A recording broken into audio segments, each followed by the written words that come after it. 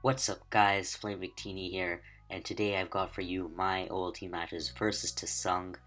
Now, Tesung is bringing a very interesting looking team. He has double steal with Jirachi Kobalion, and then he has T-Tar and Lando T. I feel like usually when you see T-Tar and Lando T, you see a rocker T-Tar and a Scarfer Lando T, or some sort of offensive Lando T. But he also has Jirachi and Kobalion as potential stealth rockers, which is interesting. And then he has Latias Keld, which works pretty well with T-Tar, and mostly T-Tar. But I've brought an offense team that I actually used in the very first cycle of OLT to ladder. I've had a lot of fun with it. I actually built this team for BKC. He wanted a team with Gyarados, and then he mentioned the no waterfall set with Crunch, Ice Fang, and Earthquake, and I'm like, yeah, that sounds pretty cool. So I built a team with it. I've got Scarf, Healing Wish, Fire Punch Jirachi, Fire Punch for the Scizor. I've got Life Orb, Sheer Force, Conk. It actually does not have Mach Punch, but it still does pretty well against offense if you can get it in on the right thing and just smash something. And Poison Jab is really nice to lure the Clefables, and then you really need Ice Punch and Thunder Punch. But I've got Sub CM Raikou, which is actually pretty interesting and has worked pretty well for me. I've got an offensive Lungchomp, helps me a little bit with talent, I guess, and just status in general. And I've got a Banded Azumarill. Azumarill is pretty interesting. If you're worried about Shedinja, you can run Knockoff. Otherwise, Superpower is good to hit Ferrothorn, because that can get really annoying if they have a very solid Conkeldurr answer. Or you could use Facade if you're worried about Scald Burns, like Tesung has the Keldeo. And I actually don't quite remember which version I was bringing this game. But looking at this team matchup, Conkeldurr is very, very good against this team. I can do a lot of damage with the Conkeldurr. Azumarill is also really good for my team, and if I can set up with Gyarados, that itself is really good. Like, in general, Tesung's team doesn't have that much defensive synergy. Like, even Garchomp can do a lot of damage to it. Jirachi is great for support and checking his faster mons. I don't think Raikou will be doing much this game other than checking Keldeo and maybe Rachi or a little bit of Cobalion depending on the sets, but it's not really going to be doing much to T-Tar or Latias or Lando T if it's Scarf. So yeah, this game, I will warn you that I did kind of play this game a little bit in autopilot as well as my other game as well, because when I was playing the series, I was having a pretty bad headache, and I wanted to play at a different time, but there was no other time we could really play, so I decided to just play now. And because of that, I played a lot of autopilot in this game. So you're gonna have to keep that in mind. So I lead off with my Garchomp. This leads off with Jirachi. I figured that he would not expect me to go straight for the Earthquake, so I go straight for it and get the KO. And Tesung actually says that he thought this was Bulky Chomp because of Scizor. But like, I feel like Bulky Chomp just loses a ton of momentum on this team, and I do have the Fire Punch lure and a little bit of Gyarados, or I guess Calm Mind Crew, to help out with it. So he goes to his Latias right here. I'm just going to switch out to my Jirachi, and he actually reveals the Mega Latias, which I didn't realize. I wasn't sure if this was Mega Latias or if T-Tar was Mega, or if he was just a no Mega team. But he's actually Mega Latias, and I see Ice Beam, so this immediately makes me think that this is the Bolt Beam Thunder Wave Recover set. And I'm actually really glad he didn't go for the Thunder Wave right there. So I just U-turn out, and expecting him to go for a Thunder Wave right here, I switch out into my Raikou, kind of just to see what will happen also. But he does just go straight for the Thunder Wave. Now here I was thinking he might want to go into his Tyranitar, and I was also thinking that this Latias would have no way to hit the Conkeldurr, thinking that it was Bolt Beam. So I go to my Conkeldurr. He actually goes for the Psy Wave, and notice that Psy Wave is actually really weird. It's not even super effective.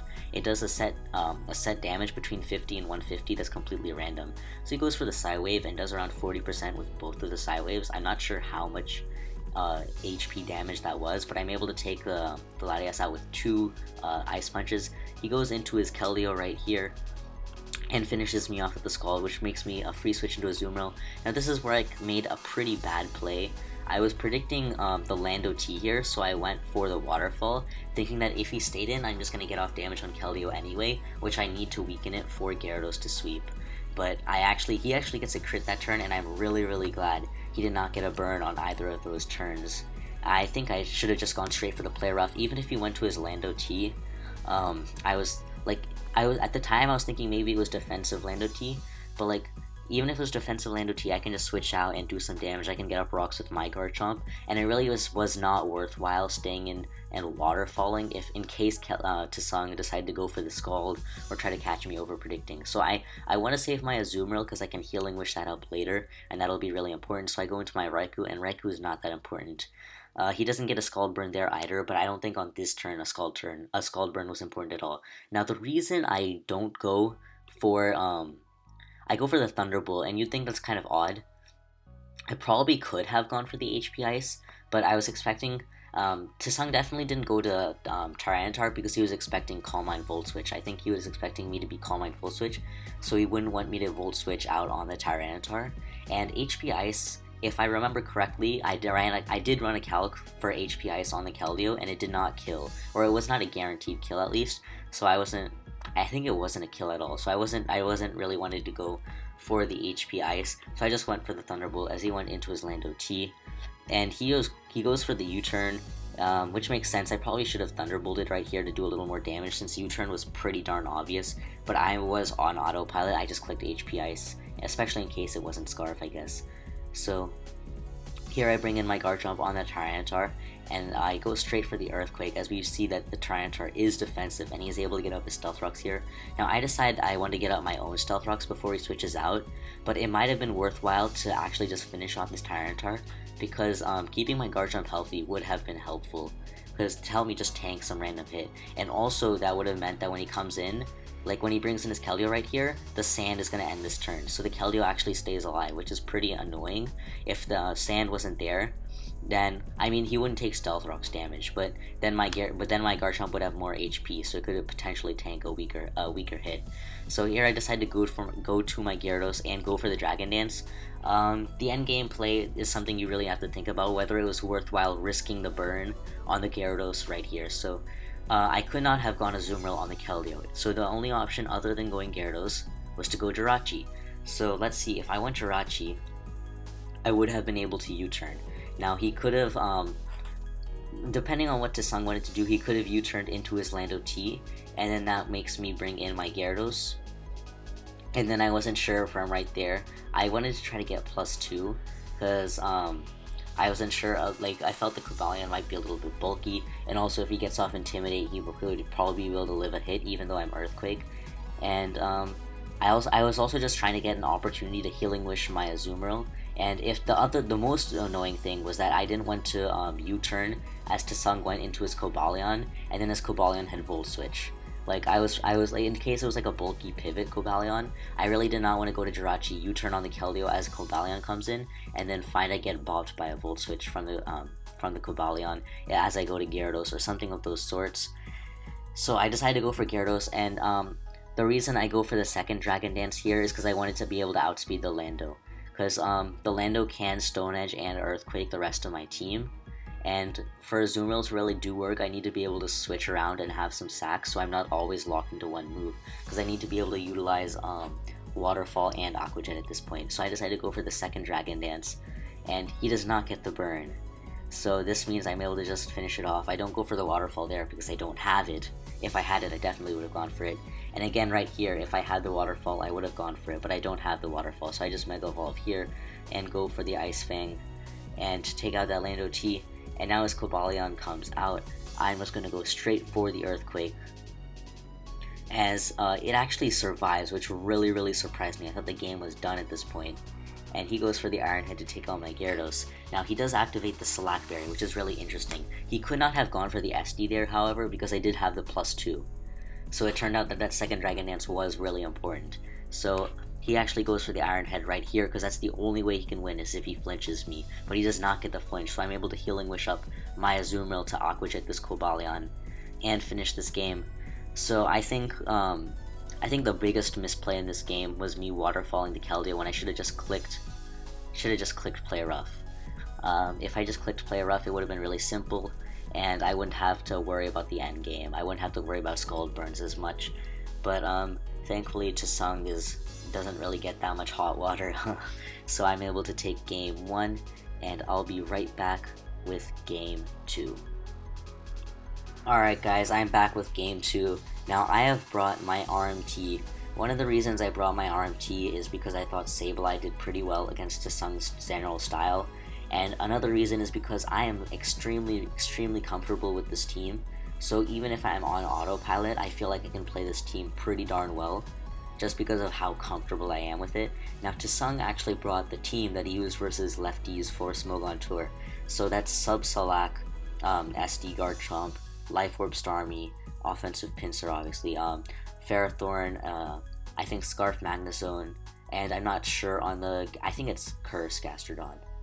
I'm pretty, because I know when I was preparing for lefties, I suggested Curse Gastrodon, and I think Tesung and PDC later built this team before they played lefties. But looking at the team matchup, Sableye indeed does have a very good matchup, but he has Pinsir Magnezone, which is really scary. If I let Skarmory get trapped very early, then Pinsir can just come in and start blowing holes through my team, and if Sableye gets in quick attack range, then I'm completely done for.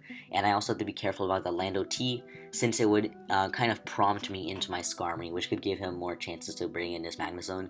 And the other thing is I also want to be careful not to give his Pinsir free opportunities to try to force me into Skarmory so he can trap it with Magnezone early. I want to delay how far he can trap me as much to limit the offensive pressure he can put against me with his Lando T and his Pinsir. Now he also has Starmie, which is a pretty big threat. Superior can tank one Ice Beam, so I'm going to use that, and if Sableye is healthy, I can also take it on. And if it's Psyshock, its biggest problem, because it can hit Tentacruel much harder, but if it's Thunderbolt, then I can stall a little more Life Orb damage, and I do have a game plan to take on the Starmie later on, which will be really important. So, I lead off with my Sableye, seeing how good of a matchup it has versus Tesung, and he leads off with his Gastrodon. I just go for the Will-O-Wisp to burn this, and whittle it down as he goes for the Scald. One thing you should know about my Sableye's luck factor, it very rarely gets burned by Scald, very rarely gets paralyzed by Discharge even, but Tornadus' Life Orbs, Tornadus' Life Orb Hurricanes are like 100% accurate, 50% confusion rate, 75% chance to hit myself, I swear. But this Sableye is extremely good at avoiding burns, so I'm able to knock this off. I get a crit there, which helps me wear this down a little more, and burn this without getting burned myself. Now here I go to my Superior. Now, unfortunately, I was thinking this was the version with HP Fire Superior and Taunt, the one that I brought versus Tesso, but this is actually the original version with HP Ground and Synthesis. Substitute, with HP Ground and Substitute, which means Pinsir is kind of free fodder to come in. So I was really worried about Pinsir coming on Superior, because Superior can't touch Pinsir at all. Now I think Tesung, knowing that I brought HP Fire earlier, was a little worried that this was HP Fire rather than HP Ground. Now I do double back into Sableye, worrying about that Pinsir, but not wanting to go to my Magnezone to take it on, as he actually goes to his Ferrothorn, and the Ferrothorn kind of indicates to me that he does not expect me to be HP Fire. So I think perhaps if if Tesung went to his Pinsir, he would have been able to put more offensive pressure. I can understand not wanting to take damage with the Pinsir, and also the fact that my Skarmory has Rocky Helmet, but that way you get off your Mega, well, it's not necessarily better to get off your Mega earlier, because there's nothing extremely fast on my team that you would outspeed anyway, so that's not important. But what is important is that you prompt in my Skarmory much earlier, which means you can try to trap it with Magnezone much earlier, which means you can put much more pressure with Lando T and Pinsir later on in the game. So yeah, he goes into his Gastrodon as I go for the Taunt, either not wanting to stop the Ferrothorn from getting up hazards, or to taunt the Gastrodon as it comes in, rather than going for a useless whip. So I don't feel like switching out here to the Superior because of that Pinsir is such a looming threat, and I also don't want Ferrothorn to get up hazards. So I go for the knockoff and stay in, and he switches out into his Magnezone on my knockoff. I'm not quite sure why, but I understand right here that he wants to go for the Volt Switch and get off damage. Because my recover will be faster than the Volt Switch, he's guaranteed to get off damage against my Sableye, and then bring in his Starmie, which is the problem, because he knows my Sableye can tank one Hydro Pump when it's very healthy. So that was a very nice play by Tesung to go for the Volt Switch right there. I do lack a ground type, which sucks. So I go into my Tentacruel, kind of just to see what the set is, and he goes for the Thunderbolt as I go for the Toxic Spikes. Let me explain this play. This play was really important, I think. So there was no real reason for me to go for Scald, other than to hope that I got a burn on this Starmie. Without really getting a burn on the Starmie, that Scald really isn't going to do much other than reducing one Life Orb hit. Now, the Toxic Spikes actually does two things that are very important. The first thing that it does is if Starmie is forced out without rapid spinning, and that means that when it comes back in, it'll be hit by those Toxic Spikes. Which means that every turn it stays in, it's going to lose 12% guaranteed, and every time it uses an attack, it's going to take a Life Orb damage. Which means it's going to be worn down more than twice as fast as it normally would, and that makes Life Orb stalling the Starmie much more possible than stalling the Starmie would be if it only had the Life Orb recoil, because that would be very, very hard for me to stall out. And the other thing it does is that it does hit Pinsir. Now that's the only other target that it actually hits, and you may think that it's bad that I'm hitting the Pinsir because I'd want to burn it. But it does have some benefits. You did see that there's always a way for Tesung to kind of force my Sableye to take damage or get momentum with his Magnezone. By bringing in his Magnezone on my Sableye, and the fact that my Recover outspeeds his Volt Switch, will mean that he can Volt Switch and bring in his Pinsir if I decide to stay in and recover or something, and it means that if I switch out to something, most of my likely targets to switch out to are also weak to Pinsir. So that's kind of like, the poison is a way to wear down the Pinsir, making the Pinsir more stallable, and also, especially if I get Rocky to Helmet damage off with my Skarm Ring. So that really helps. I think even though you may think, oh, it'll be hard to stall at that Pinsir, at least it gives me an option, especially if it can get up Stealth Rocks and it can get Rocky Helmet damage. It'll be much more possible to stall out that Pinsir. So but the main reason for the Toxic Spikes was to hit the Starmie if it comes back in. So here I just sack my Tentacruel to the second Thunderbolt. Starmie takes one extra Life Orb hit, which is pretty good, and I'm able to go to Superior right here. I think I was pretty confident Tesung was aware that Ice Beam would not kill me, so I decided to double out here into Heatran, expecting that Ferrothorn to come back in, and this gives me an opportunity to either force in the Starmie early and kind of make it take more damage and get up my rocks as well. So he actually goes to his Gastrodon as I go to my rock, as I get up my rocks, and it's pretty obvious he's going to bring back in his Starmie right here.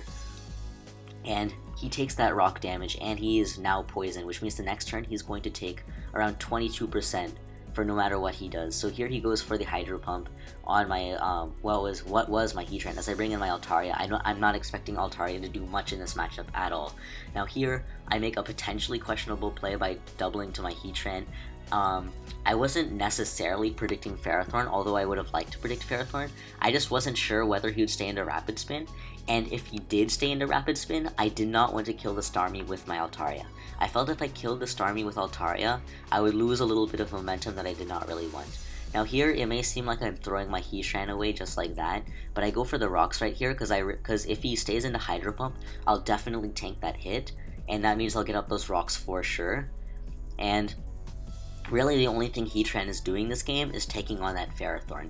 And for Ferrothorn, I'm thinking that I can utilize Sableye to kind of actually beat it, and Skarmory to kind of stall it. Potentially, depending on the Magnezone situation. But mostly I'm thinking that if I can get up those rocks and then have the Starmie go down, then I'm thinking that Sableye can kind of just win the game, which is where I'm trying to go. So he actually goes to his Lando T on the Stealth Rocks. Now right here is a really interesting play. He doubles out into his Ferrothorn, expecting either my Skarmory or, I guess they would have to be expecting my Skarmory, and rather than trapping it immediately, he wanted to get up hazards to wear down my team. The reason I go for Lava Plume, obviously it accounts for him doubling to Magnezone on my Skarmory. It definitely accounts for that. The other thing it accounts for is him trying to go for a Swords Dance, or him trying to go for a Substitute. I get off a bit of damage on that, and I ensure that I don't switch into my Skarmory on a Substitute, and then whirlwind the Lando T out into Magnezone as he goes for the Stone Edge or anything like that. Like, I was wanting to get off damage in a way that I can kill it with Superior or burn it. Basically, I just wanted to stop it from getting any free setup. And if he just killed my Heatran right there, I would have just gone to Sableye and just clicked Will-O-Wisp. That way, if he goes to Starmie, it'll hit rocks and poison and die. If he switches to anything else or stays in, it'll get burned. And Sableye is just going to be doing a ton of work from that point on, just burning everything. And I was pretty confident in Sableye's ability to just win the game from there. So he does actually double, and I get that Lava Plume off, which is really, really nice for me. It makes me a little less reliant on Sableye to take down the rest of his team, and it opens up a door for Altaria to put in a lot more work. So I go to my Sableye here on the Lando T, as he goes for the Earthquake and is not able to kill me because I do hit that Will-O-Wisp. Now right here, Swords Dance was extremely obvious, but it's definitely not worthwhile for me to go for the taunt as he decides to randomly EQ. So he does go for the Swords Dance right here. Now here I don't go into my Skarmory because I was thinking that I was thinking, one, if he doubles to Magnezone, obviously I don't want to lose Skarmory. Two, if I go to Altaria, he's probably going to go for the Earthquake if he stays in, so I can stall out that way, and also I can bring in Serperior to revenge the Lando T, and that'll put some more pressure on him without bringing in my Skarmory quite just yet. So he actually goes to his Magnezone, predicting my Skarmory as I go into my Altaria to combat the Lando T, I guess, kind of like a sack. Now here I don't go for the Mega Evolution in case he chooses to stay in, and Flash Cannon. Now here I don't go for the Roost because I figured that'd be pretty passive, and I can just go for the Dragon Dance and kind of take this game from here. Now I did run a calc on this, and unless his Pinsir was adamant, he had zero chance to kill me right there, and even if he was adamant, it was only a small chance to kill me. So I was able to take that quick attack and go for the return to finish off the Pinsir. He did have his Magnezone left to beat this Altaria since I don't have Earthquake, but at this point Serperior can just HP ground that Magnezone, Leaf Storm everything else, and Sableye also just wins. Like there's no way for Tesung to win at this point, so he just forfeits, and I am able to take this game 2-0, which was I was pretty excited that I was able to win despite really not being in my best, despite not really being in the best mental state because of my headache. I was having trouble thinking all of my plays through, and I was playing pretty much on autopilot like I would on ladder or something like that. But yeah, I'm able to take this series, and I think it was pretty good, and I hope you guys enjoyed. See you guys later.